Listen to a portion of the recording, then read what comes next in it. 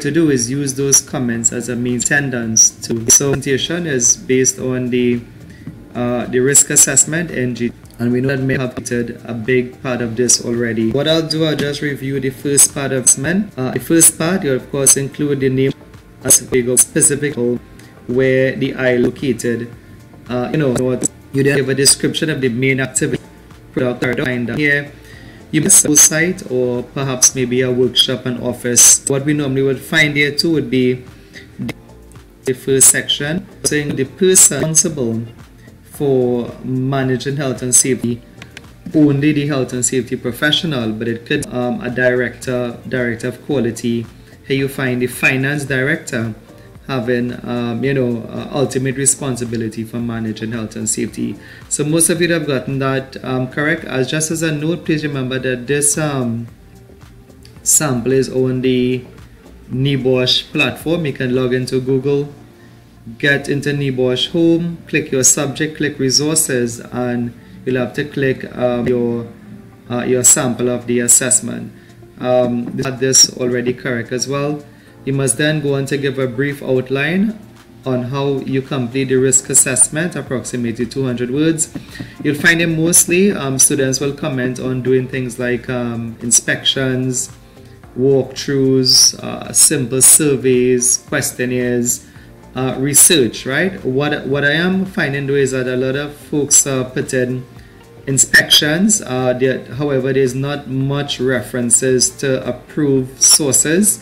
So please remember to do your research. The HSE guidance is a good source of information. Textbooks are a good source of information. You at least need to show some depth of research here. And again, that is in addition to what you'd normally do, for example, the walker. So look at a, let's say you are looking at, I guess I'll stick to the example here. An example of a motor vehicle repair shop. Again, you can look at if there are any guidances on that. Guidances on motor vehicle repair. If your industry, I guess, is an oil and gas industry, you can simply put on the, I guess, your search engine, HSG, and the G there stands for guidance. Guidance is for managing, maybe a hot process or welding or oil and gas, etc. So you need to put in some of these, and again, maybe is what would be required. That would be the second part. This is where it starts to get good. The risk assessments. So what I'll do, I would not walk through all of this. I don't think the video time allows me to do all of that either. But just to know that you have to do this, and maybe what are the points of correction. So those that I saw so far, they are going pretty good anyway.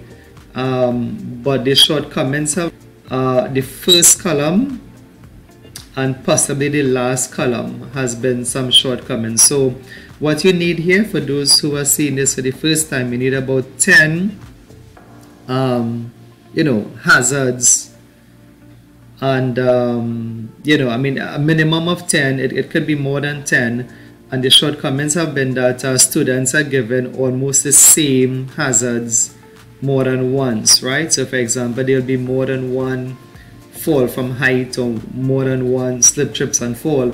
What is required is actually 10 or a minimum of 10 different hazards. And again, if you are putting probably two of the same, for example, 2 chemical hazards or 2 slip examples, slip, trips and fall, that is anyway, you probably need to give more than the, right? So I think a way to address this problem is that what you can do, because I'm seeing that are not quite clear about what is a hazard and what is a hazard category.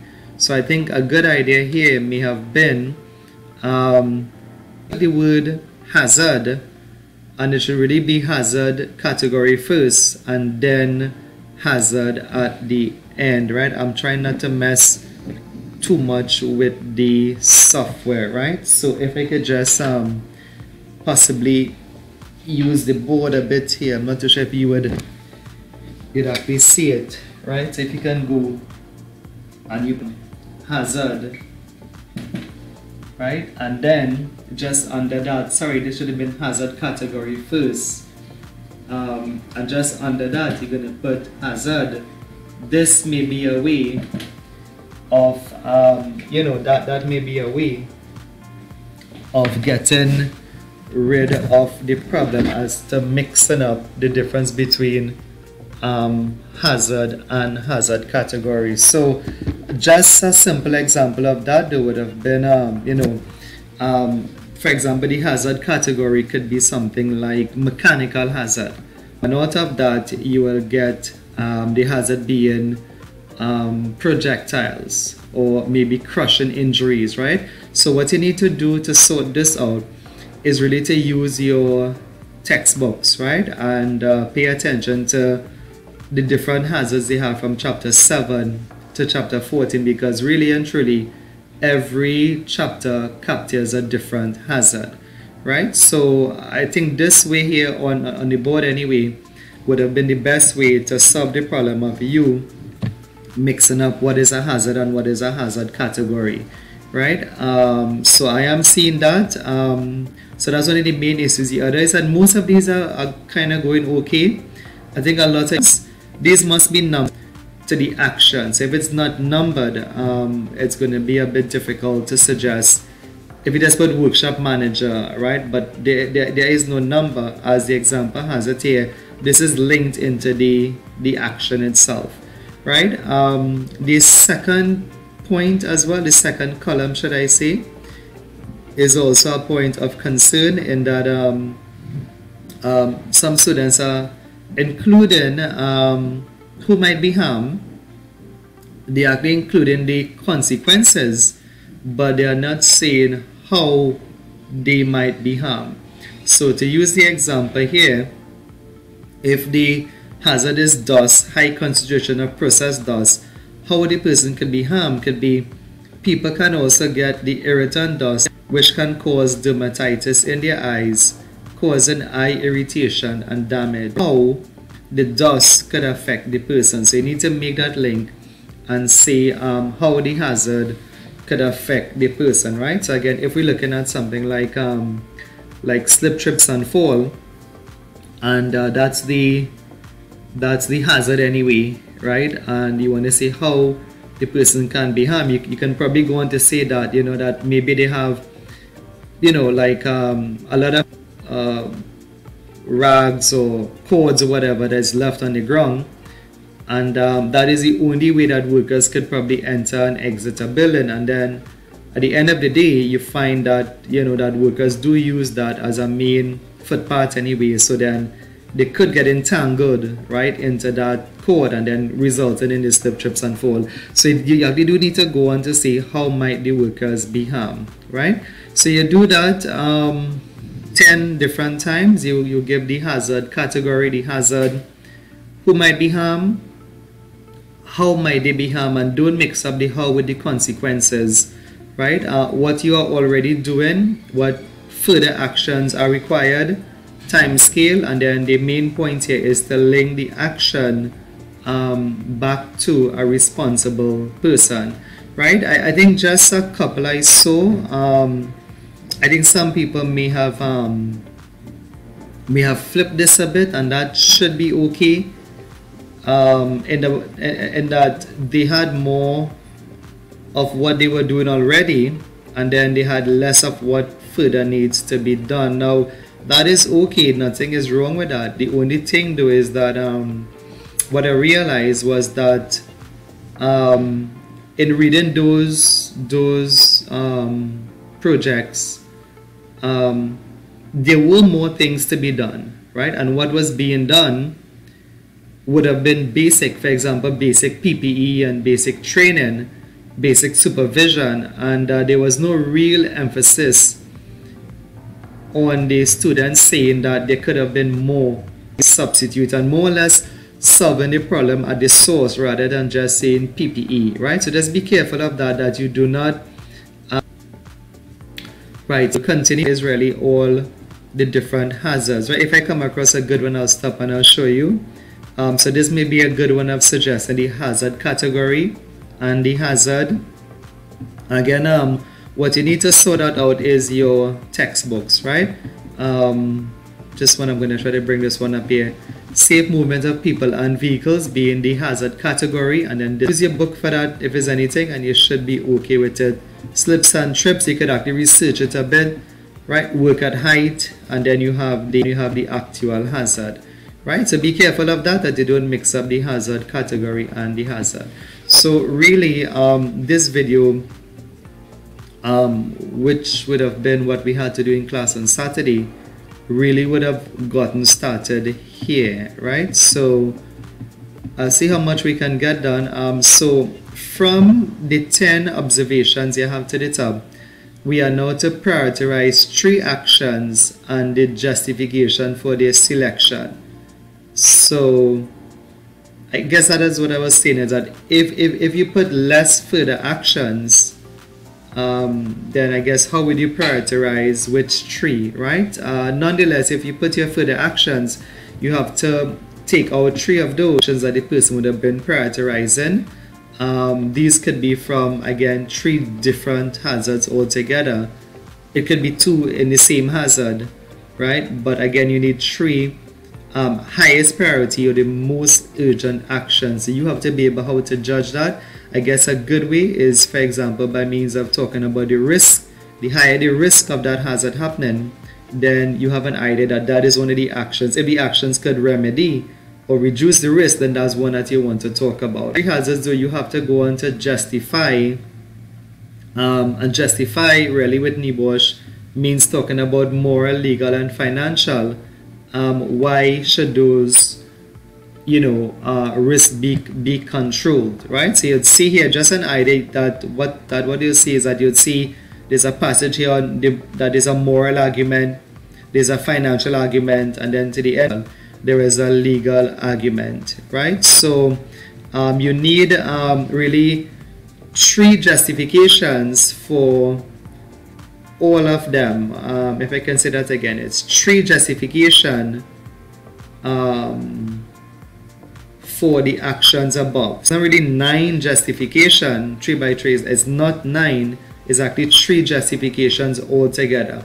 So 1 moral, 1 legal, 1 financial, right? So the 3 justifications would of course justify all 3 actions on top, right? So you can take a read of that and see what you think about it. I would probably just touch them a little bit. NGG Limited has a moral duty to protect all employees.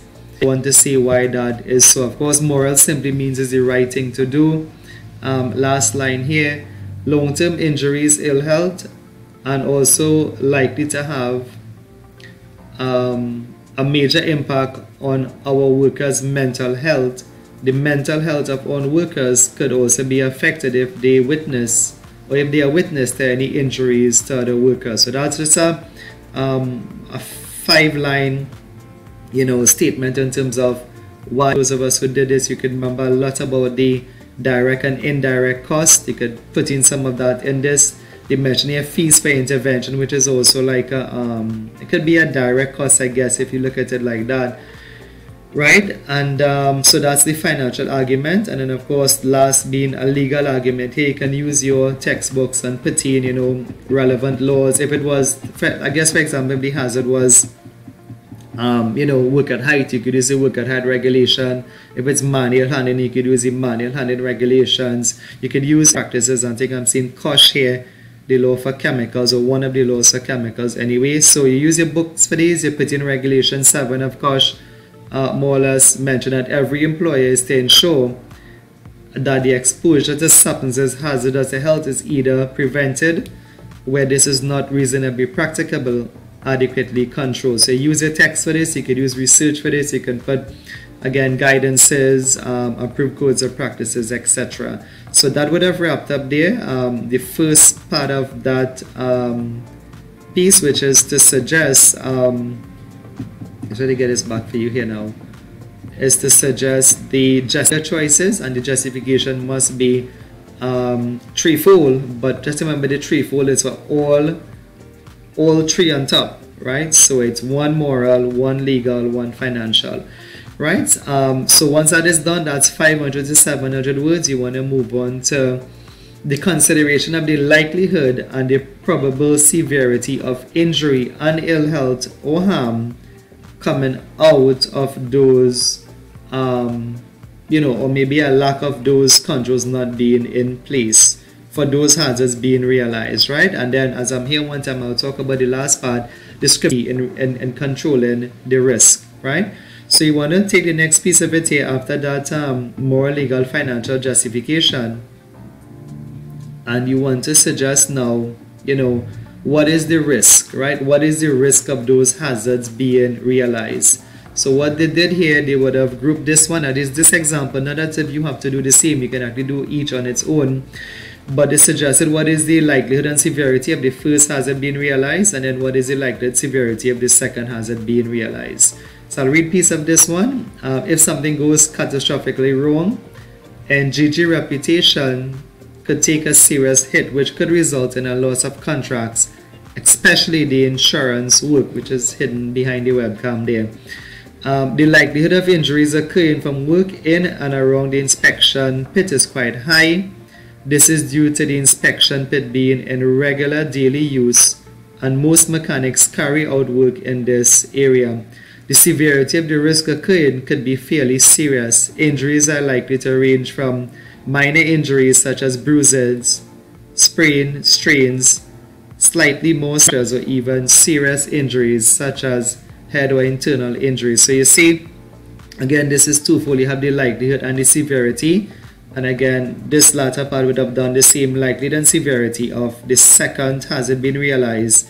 And the third, again, second and third, really coming out from the controls that they would have chosen. But then those controls are in retrospect to the three hazards that they are talking about, right? So the next piece of this will be how effective the controls that you suggested would be in reducing the risk.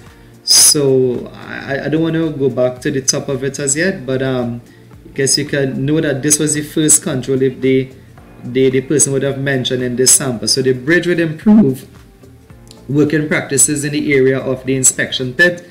At the moment, workers tend to jump from one side of the pit to the other, which has obvious risk associated with it.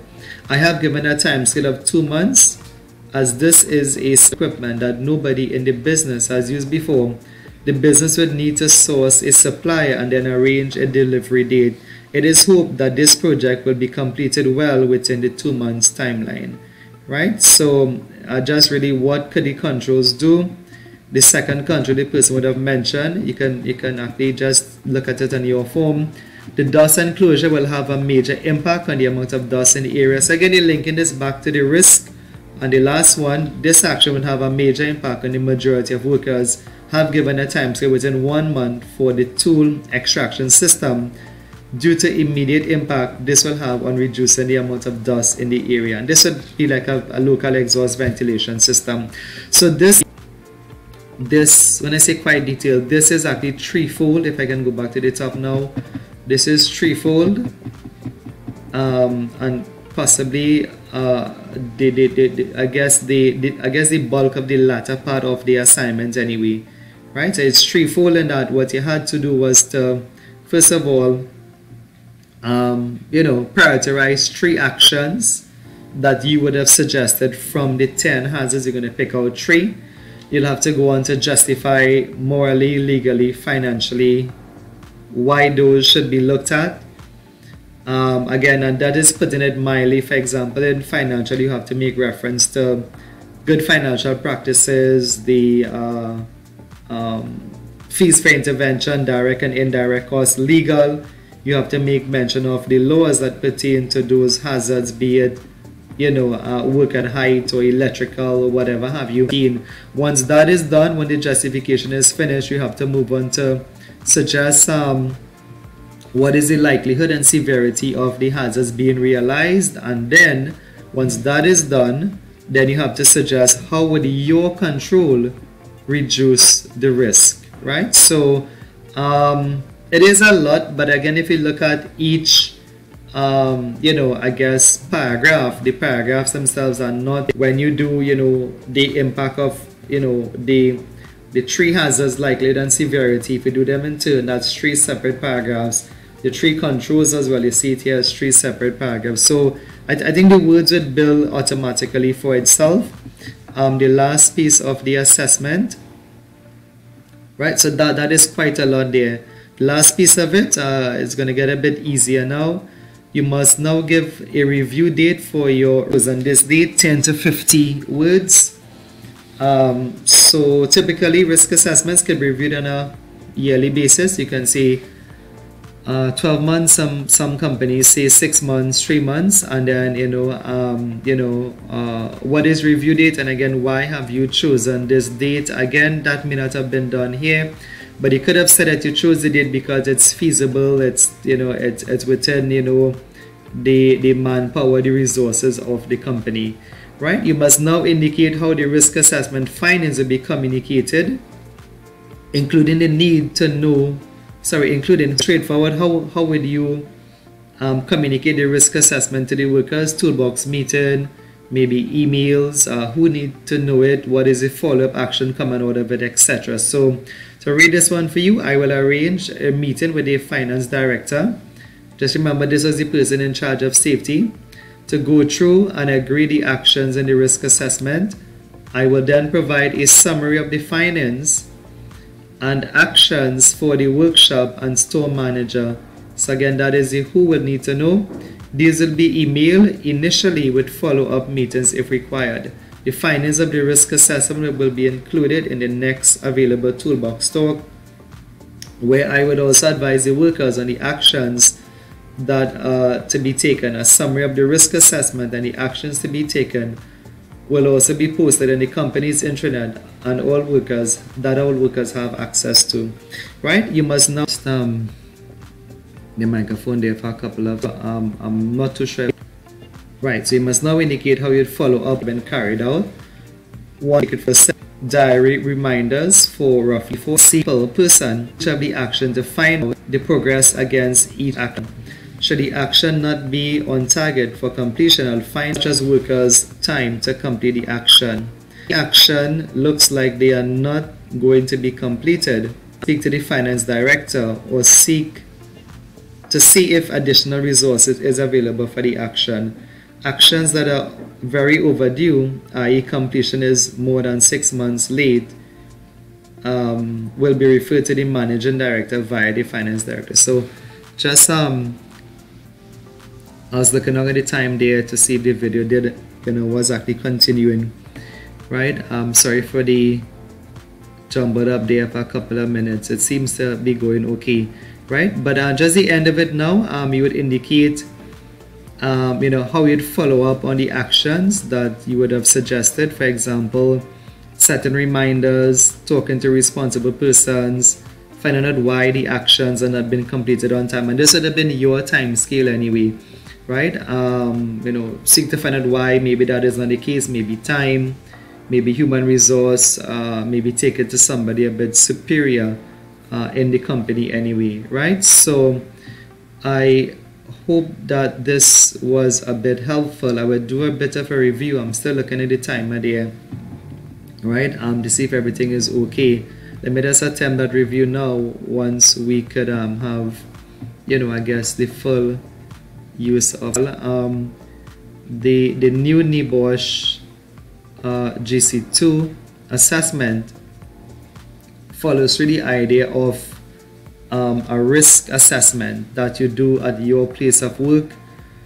The first pieces of it, you must describe your company, go on to give the location or locations to be assessed, include the number of persons, include any shift system that they would be followed, include the activities, the processes used, and then in the first column also give the person who is directly responsible for health and safety. Of course, this can be the usual health and safety professional, or second piece of it, give an outline of how you'd complete the risk assessment.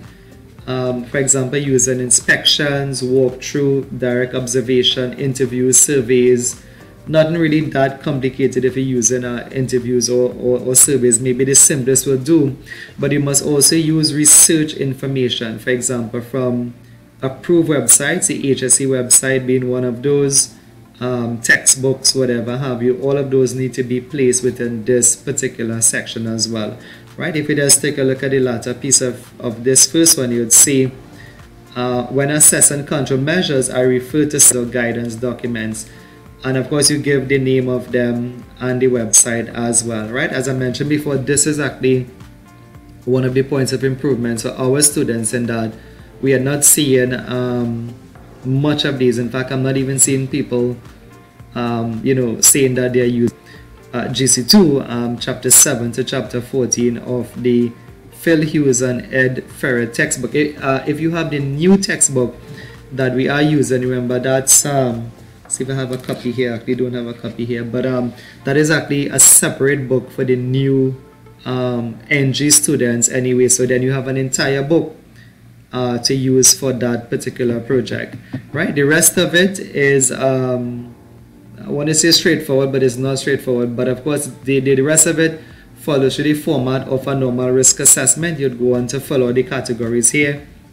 The main point here is be careful that some folks category go on to say who could be harmed, not just give the consequences, but go on to say how could they be harmed, right? When you are given the existing controls and further controls, don't mix them up, and don't put simple controls here and then say that there is nothing else to be done in the further controls. I guess you could of course remember the control hierarchy, and that will give you an idea of further controls to be done. Make sure that you number these, because the responsible person, this column I guess I did not see in here, the responsible person, right, the last column there, the person, you normally have to match them to what they can do, right? So for example, maybe the HSE could work on developing the safe system of work, which is number 11, right? Something I guess like maybe purchasing something could probably more or less go to the HR or the print in a company or the procurement manager, right? So you go through 10, you don't repeat the same thing thinking it's 2 but it's really 1, right? Once you have given a hazard category, that should be sufficient, right? If you have given a hazard category, let's say from mechanical hazards, you can probably go to non-mechanical hazards, etc. Right? I'm seeing part of the NEBOSH logo was on my face there a couple of minutes, right? Hopefully that doesn't continue, right? So the end of this, which is really the focus of this video, because we did do a brief of this in class already, right? The new piece of it would have been from here, and this is kind of long though, but just as a summary, that this would have been what you want to do here is include your 3 main actions that you will have to choose from of the 10. Make sure that these are really more of the I guess the high risk hazards that you're pulling these from anyway, and you're going to prioritize those 3 actions there, right? You should then go on to justify why you have chosen those 3 hazards, and you have to link these, and not really link it but discuss it, first of all morally, financially, and then legally, right? At least in that particular order, because most persons know the phrase more legal, right?